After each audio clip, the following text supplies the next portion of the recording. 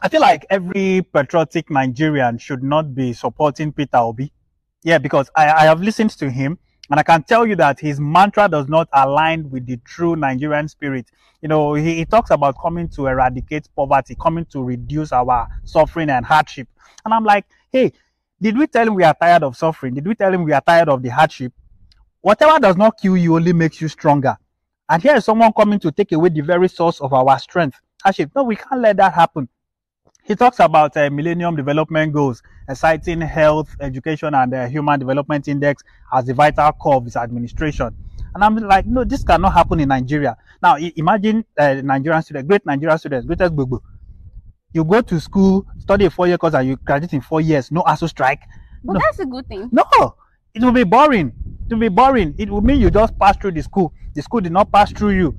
You know, imagine Peter Obi wins and then he would now appoint people based on merit, appointment based on character, competence, you know, integrity and all. No nepotism, no tribalism. That's how it should be. No, it can't be. We can't. So that's not the Nigerian thing to do.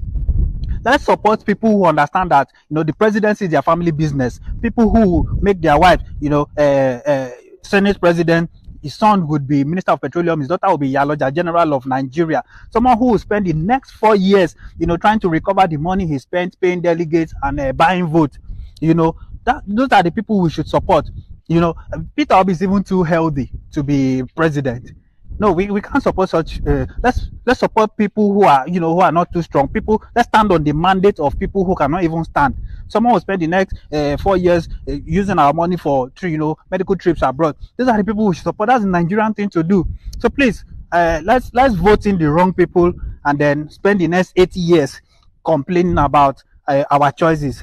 You know, that's the Nigerian thing to do. As Ibi say, we not get sense. Like, oh, okay. Please, before you go, have you collected your PVC? What's that?